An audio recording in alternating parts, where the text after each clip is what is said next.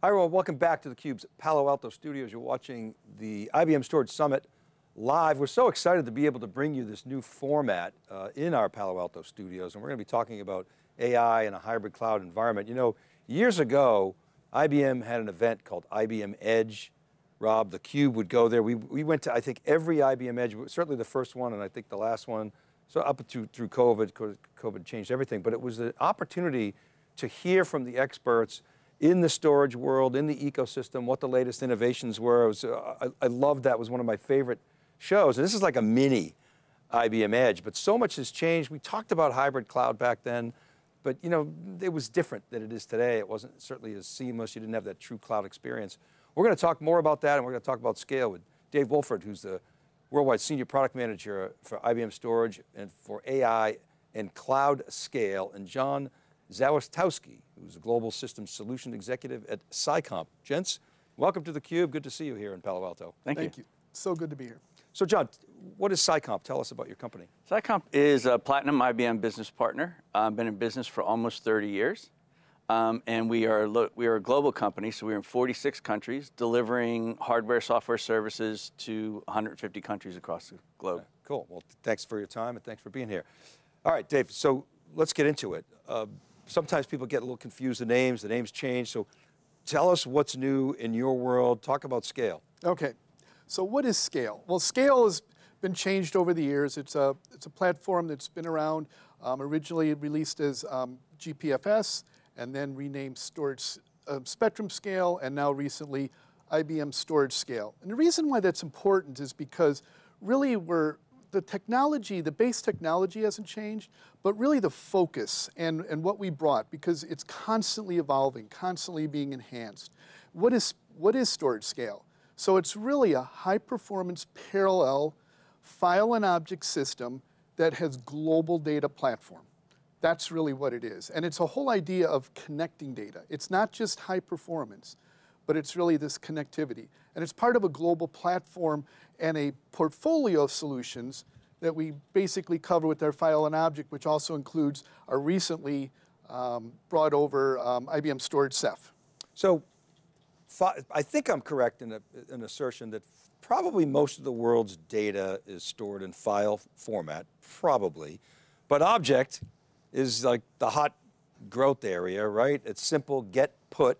So bringing these two worlds together is really important, and if most of the data is there, certainly most of the cloud data is an object, but if that's where the world data is, you're going to be bringing the AI to that data. Correct. So what's the thinking and strategy around the fusion, no pun intended, of AI and all that data at scale? Well, you know, Fusion kind of brings things together also more from the OpenShift or the container platform. And it's actually built on similar technologies with IBM Storage Scale as well as IBM Storage Ceph. And so that's kind of what Pete talked about, and he brought that in together with the containers. What Storage Scale and IBM Storage Ceph really bring is really the platform and bringing it together. So, and we offer basically the file and object, bringing those two protocols together onto a single platform. So, Rob, I mean, Ceph was like this little jewel inside of Red Hat that, it kind of didn't get as much attention as it should have. So when IBM made the move to put Ceph actually inside of IBM in the storage business, that was an interesting move to me and sort of unleashes a lot more innovation. Yeah, I think like you got at with GPFS and Ceph being the underpinnings underneath that gives you, I would say, more flexibility in how your consistency, where it runs, all of the different things, because to your point, I think even though a lot of things are in object, they're still files. I mean, if you look at things like Parquet files, they're on object storage or what have you, if you're using something like Apache Spark or something like that. Is that where you're seeing, and maybe from the customer aspect, where are you seeing this be deployed from? Is it a lot of people looking to understand how to bring all their data together under one kind of namespace? Well, yeah, that's the nice part about Storage Scale, right? It is a global namespace. It is the place where you can handle all the data that you need, and the fact that a lot of data is stored in object. Object isn't necessarily where you're going to get the boost in the performance, right? You're going to need to hydrate a scale cluster in order to feed those GPUs and feed that AI workload and get that to where you want it to be. So where's the pain for customers? Or maybe the better question, but there's two sides of a coin. There's the pain, and you want to alleviate that pain, but then there's opportunity.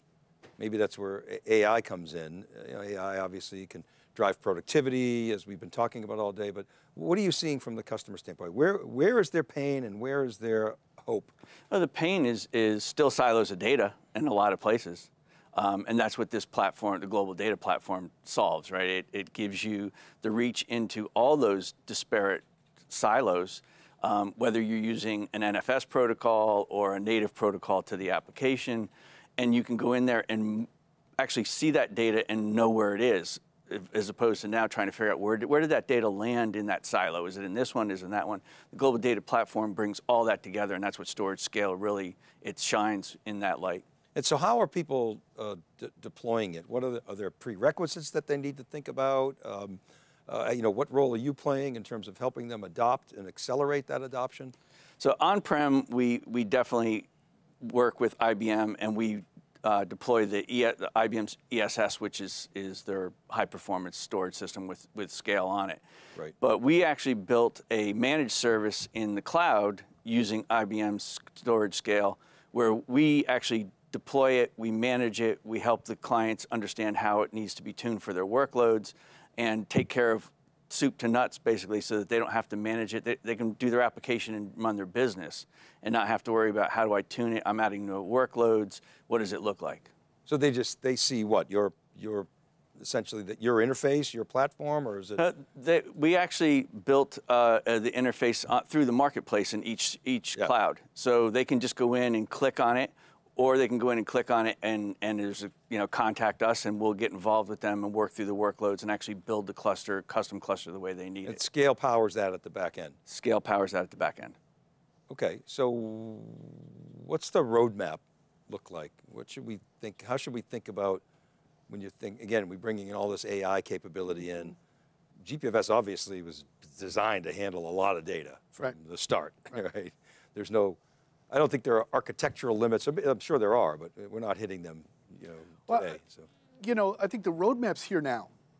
I mean, that's really the big part, right? I mean, we brought in the 4 data services with the access services, the caching services, the management services, and the security services, right? There are things in the roadmap that are coming, actually things that have been talked about all through today. Mm-hmm.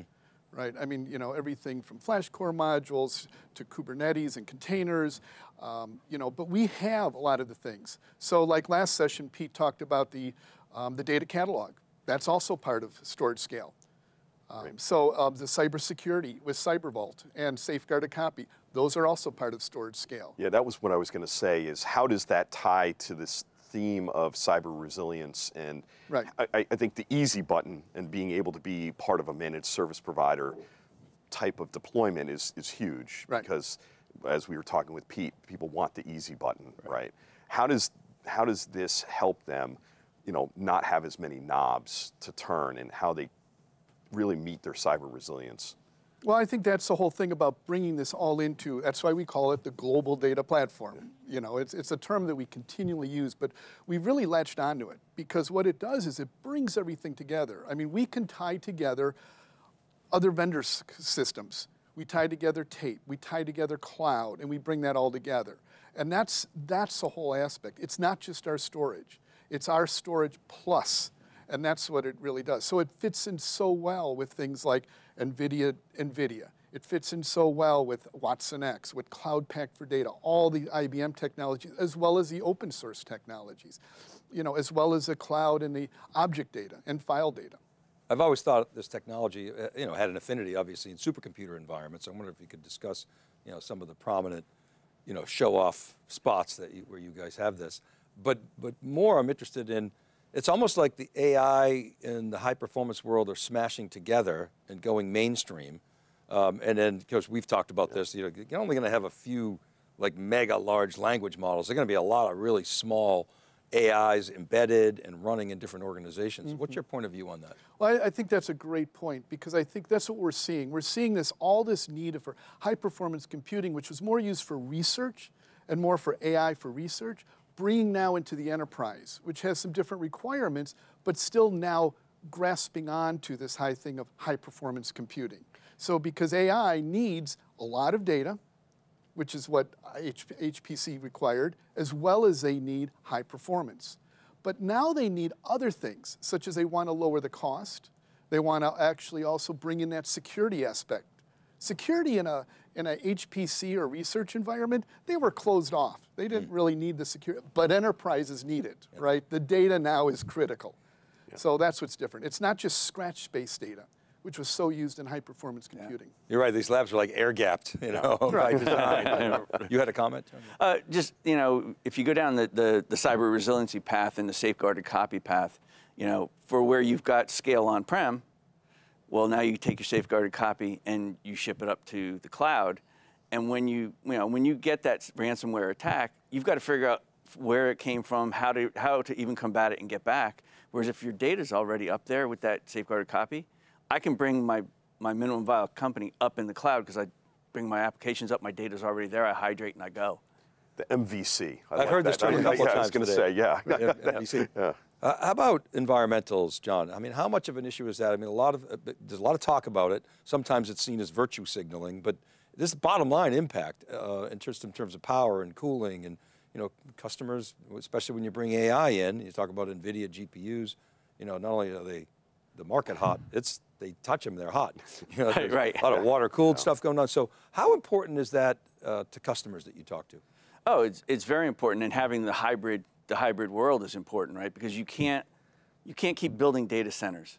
At a certain point, there isn't enough footprint, there's enough power, but yet you've got the cloud vendors that have figured that part out for you.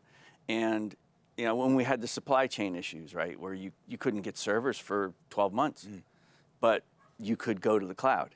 So using that model and using the AI capabilities in the cloud and being able to hydrate a high performance storage system up there to generate all to handle all that data is really where we see it going. And we've got a large company that's helping healthcare with AI in the cloud, 100%. They've moved all that data in there and they're analyzing, you know, all the radiology pieces and things for those clients. Well, we were talking about data silo. I wonder if we could double click on that.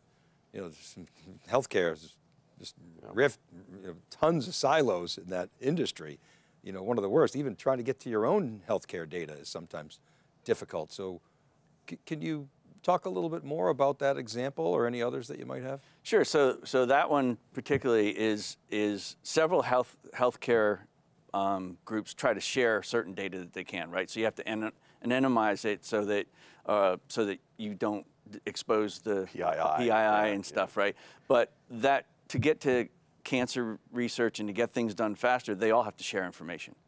And this platform gives them that capability, right? So even with the access to it in the cloud and having them all be able to get to those pieces, because it's the global data platform where, okay, somebody in Europe doing research wants to see something that's being done at Stanford. Well, they can now do that, you know, as long as you don't break the regulations, right, and all that kind of stuff. No, I think that's the whole idea of the global clean room, data clean room type of aspect of it. And are you seeing that pop up in other industries as well, or what are your customers asking about? Well, yeah, I mean, if you just take the chip industry, right? They need to do verification as they shrink geometries of a chip. They generate more data, which means they got to do more verification to see, can this chip even be built? Yeah. Well, in order to do that, you have to have the high performance and be able to burst to the cloud and run those types of AI algorithms and stuff on it. So, David, customers have a lot of choice, right? You've got pure play storage vendors. You've got guys that do end-to-end stuff. You've got the cloud. You know, you can put data in the cloud. Why should a customer choose IBM? I think we've kind of summarized in 4 key areas.